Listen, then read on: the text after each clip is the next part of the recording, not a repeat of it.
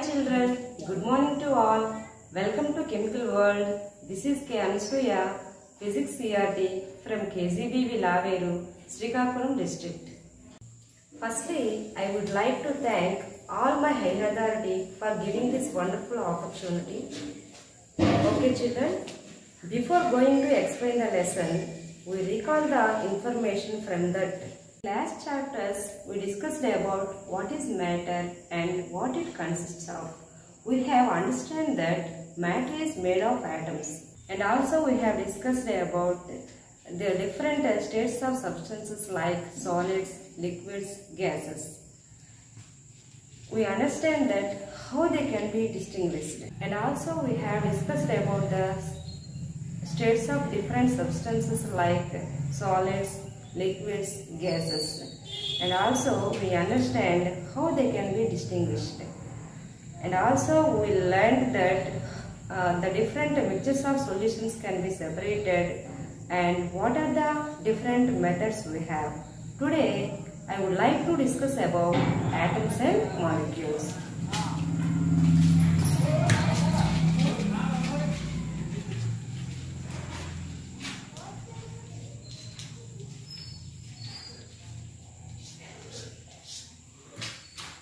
Yes, we know that what is meant by atom and also what is meant by molecule.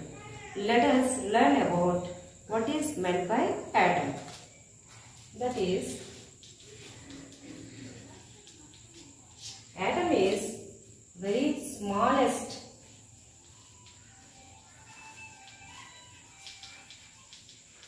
and tiny and also invisible particle.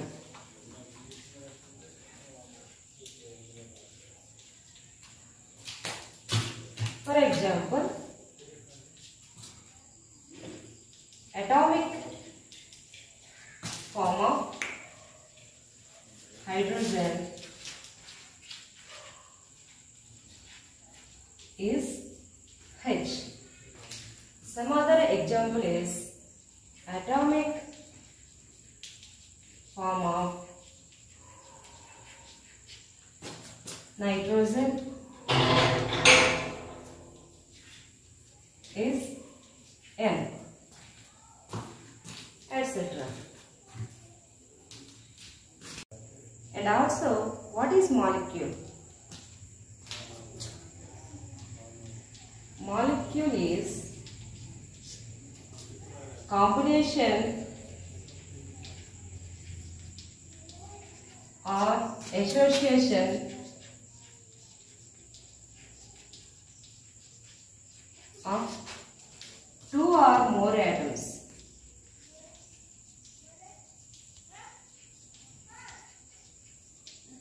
For example,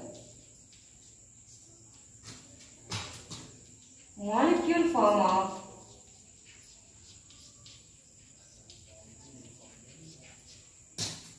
hydrogen is H2. And also, some other example is molecule form of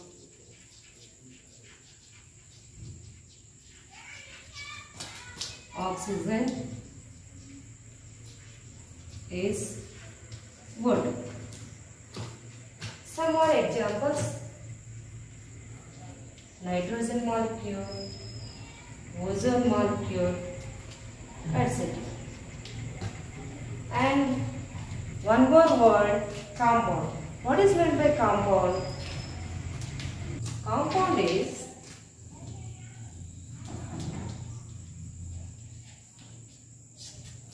combination of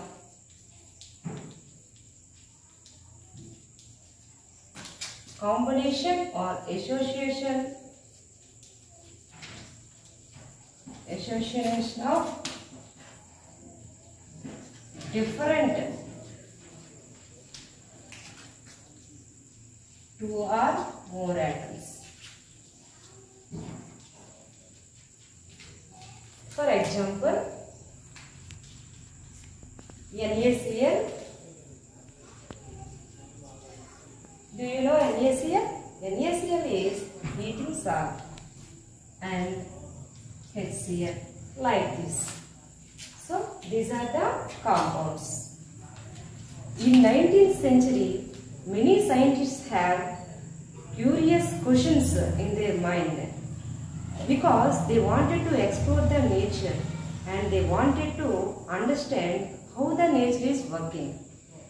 They have got many questions in their mind, like suppose take an iron rod. It is a very good quality iron rod, and if you kept in one place for long time or long days, what happened?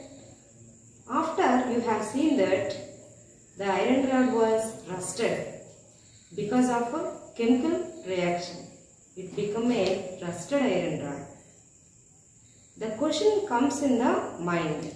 What happened to weight of the rusted iron rod? Whether it is increases or decreases compared to previous iron rod. Another question is, you have some charcoal. It has some weight. Now you burn the charcoal. What you get? You get gas. After burning the charcoal, what happened to weight of charcoal before burning and after burning? Of course, weight of ash also. And another question is, you have wet clothes. You kept in the open area for dry for some time. What happened to water in the wet clothes after dry?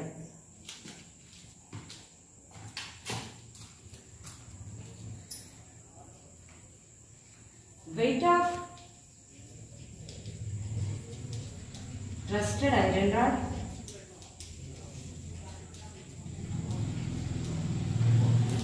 and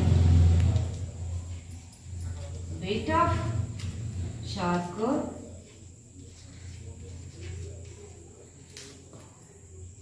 water in wet clothes after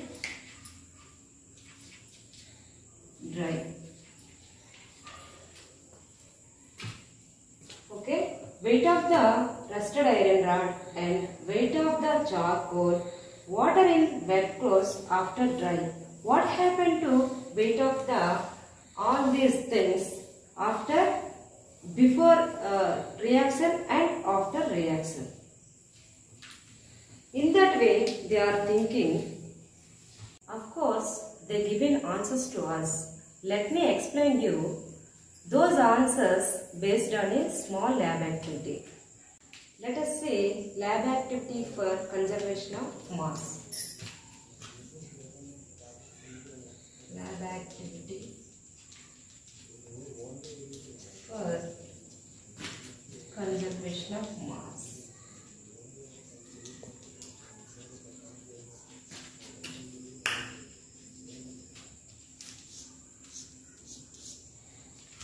Now we have to find out the mass, that is aim. This is the aim of the lab activity, to find out the change in the mass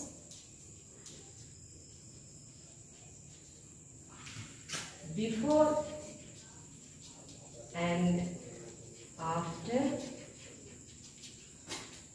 a chemical reaction.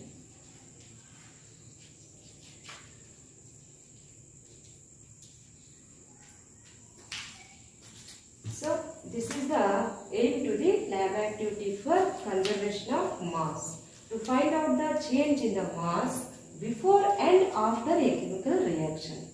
Now, the materials required to this activity.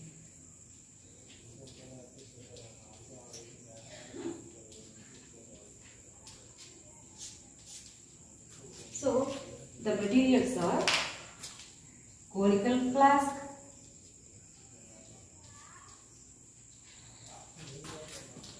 lead nitrate,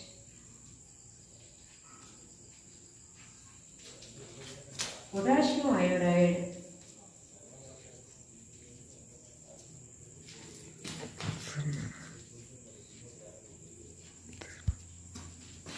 small test tube,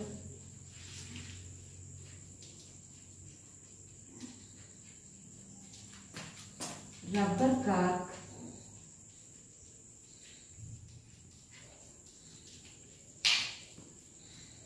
thread, retard stand,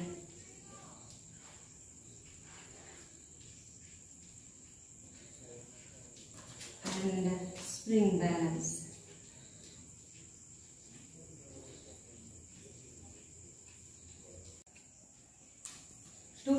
ml of distilled water,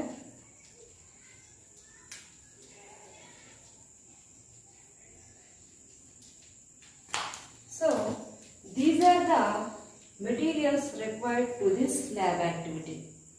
Now let us see the procedure.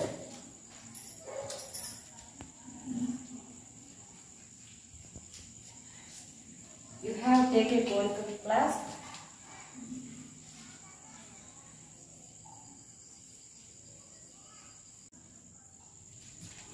let us see the procedure.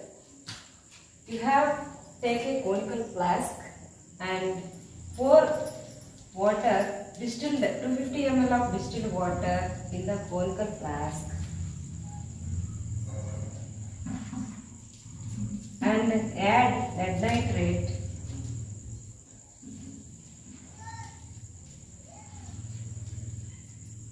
in that water. In this conical flask, take a small test tube.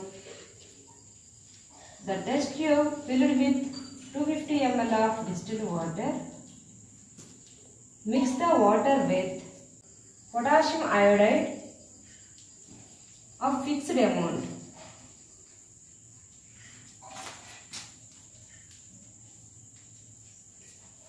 Potassium iodide of fixed amount. Keep the test tube inside the conical flask.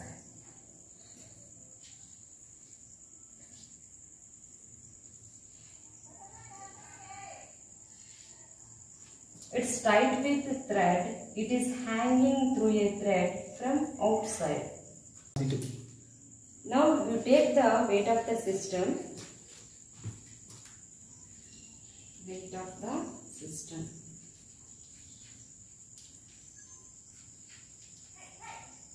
Is equal to weight of water plus lead nitrate solution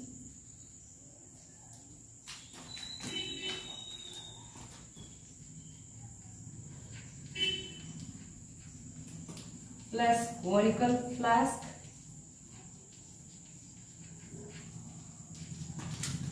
plus test tube plus 250 ml of distilled water of potassium iodide solution.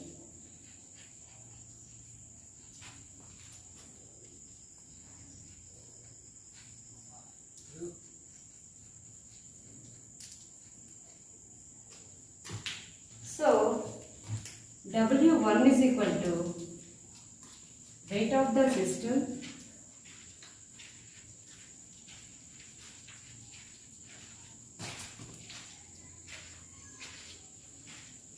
before chemical reaction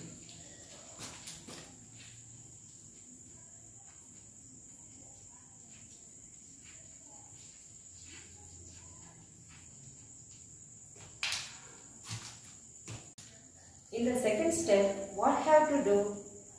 Just shake the conical flask and the test tube will turn clockwise and anti-clockwise, and both the solutions mixed together.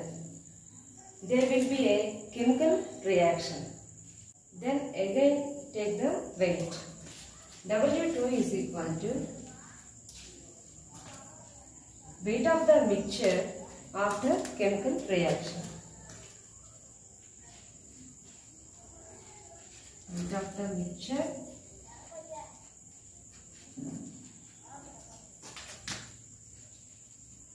after chemical reaction.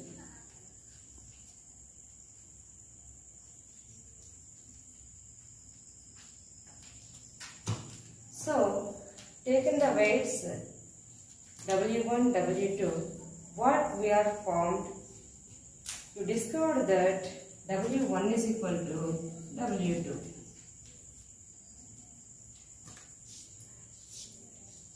From this equation, so scientific point of view, weight of the reactants before chemical reaction is equal to weight of the products after chemical reaction. So,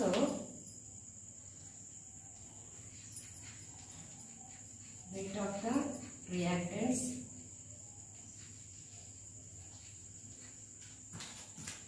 before chemical reaction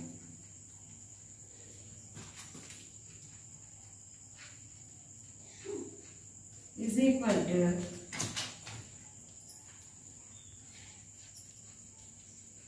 weight of the products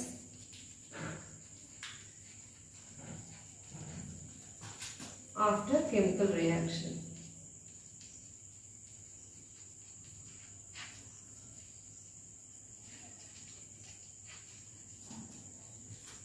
So this statement comes under a law called law of conservation of mass. This law of conservation of mass was proposed by Antoine Lavoisier. Antoine Lavoisier was a French nobleman. He made many important contributions to chemistry, and some call him the father of modern chemistry. Lavoisier studied combustion reactions in detail.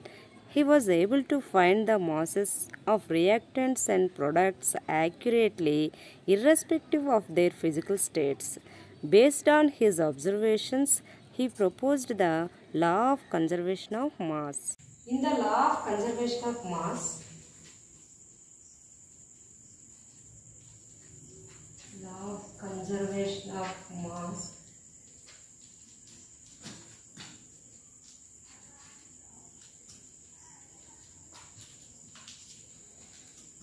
mass remains constant.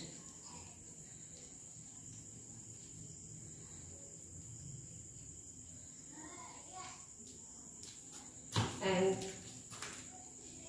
mass is neither created nor destroyed in a chemical reaction.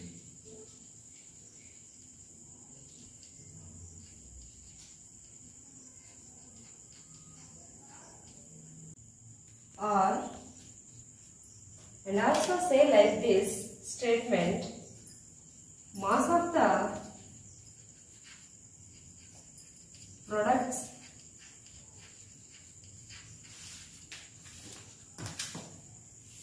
is equal to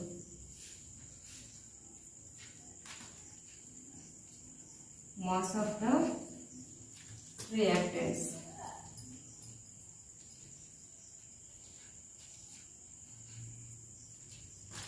In a chemical reaction.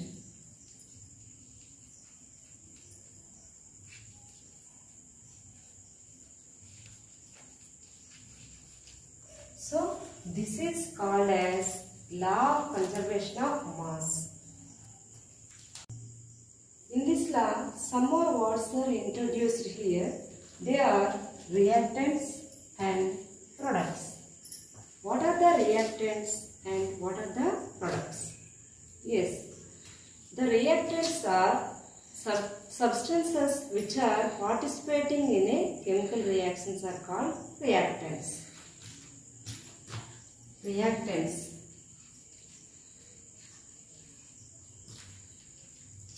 Substances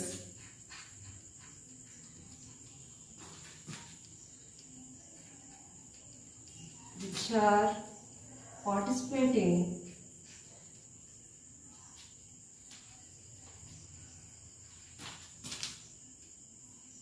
in a chemical reaction.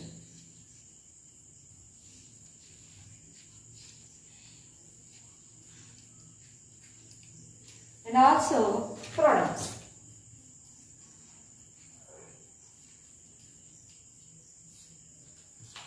What is product?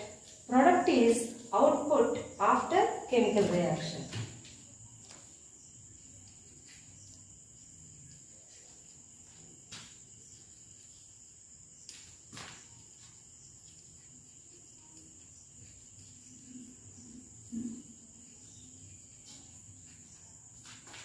In this lab activity, potassium iodide and lead nitrate are the reactants. Okay children, this is worksheet for you. In this worksheet, I will give you one question, that is, explain the process and precautions in verifying law of conservation of mass. Okay children? Okay children, I hope you understood my lesson very well. Thank you very much. Thank you to all viewers for giving this golden opportunity. Thank you to all.